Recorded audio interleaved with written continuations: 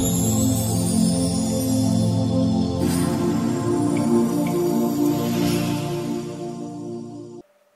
all, welcome back. My name is Praveen Balan. Today we are going to discuss about Office 365 tenant user administration. In user administration in Office 365, we will be focusing only on disabling account and deleting them.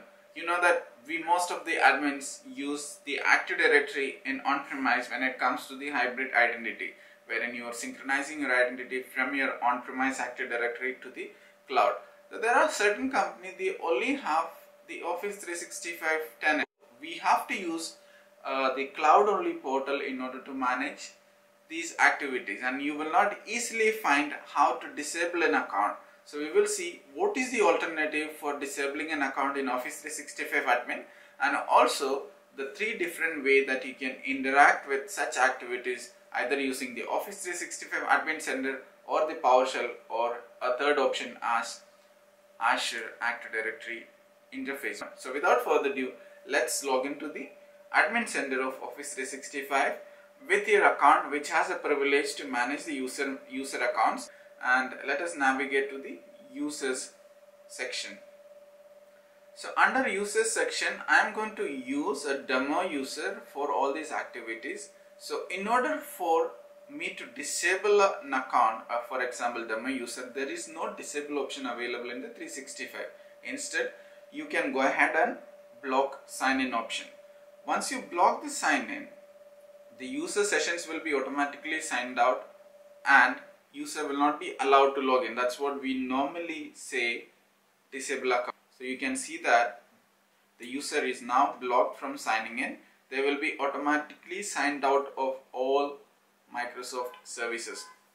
So this is equal to the disabling of account. In case if you want to re-enable, you can go ahead and uncheck it and save it, and that will enable the account for them to use it again.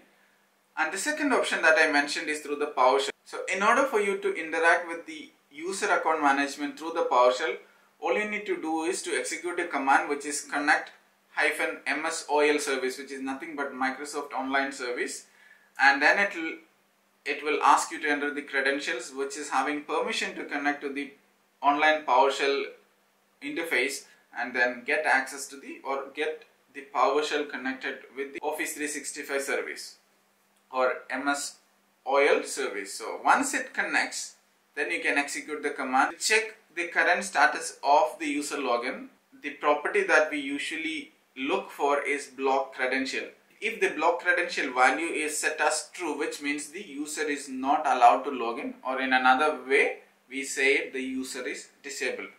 In case if you want to enable the user from PowerShell, the command that we are going to execute is what I have written in the notepad here, which is nothing but Set-MsolUser.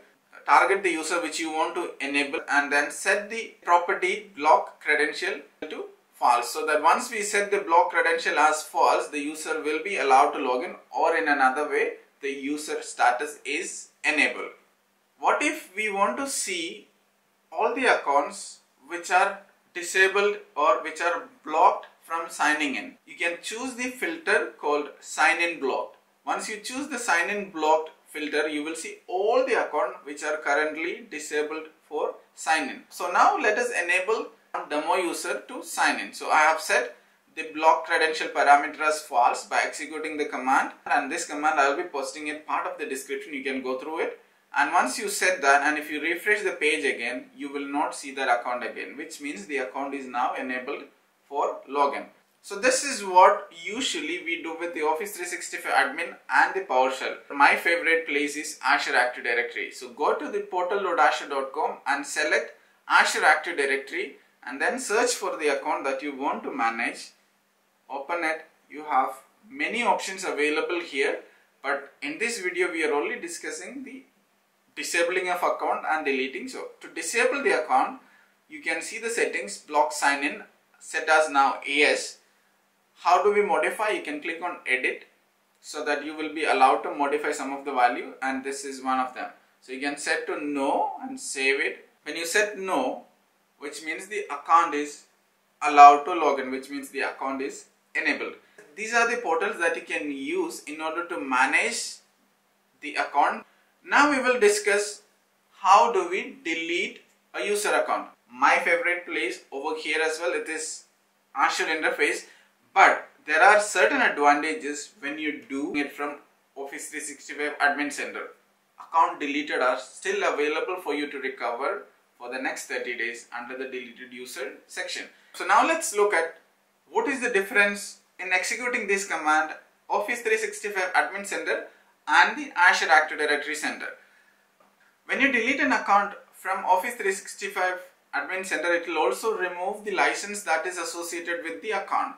And if you do the same from Azure Active Directory, it will not remove the licenses which are assigned. Rather, it will only remove it when the user gets deleted permanently, which is after 30 days. So usually I go and delete the account from the Azure Active Directory in order for me to ensure that I don't modify any other services which are associated with the user in case if I need to restore them back. But if you want to recover the license immediately and to assign it to somebody else, it is always better to do it from the Office 365 Admin Center. Otherwise, in Azure Active Directory, you will have to manually unassign the licenses which you are applied to the user. So if you want to recover the license immediately, use the Office 365 Admin. If you just want to delete the user thinking that you might need to enable it back again, use the Azure AD or the PowerShell. If you like the video, click on the like button, subscribe the channel and put it on reminders so that you get notified on the new videos that I'm going to come up with. In case if you have any queries in terms of enabling, disabling account, write it on the comment section. I will definitely respond to your queries. And it is now time for us to wind up. I'll be coming back with another video very soon. Till then, this is Praveen Balan.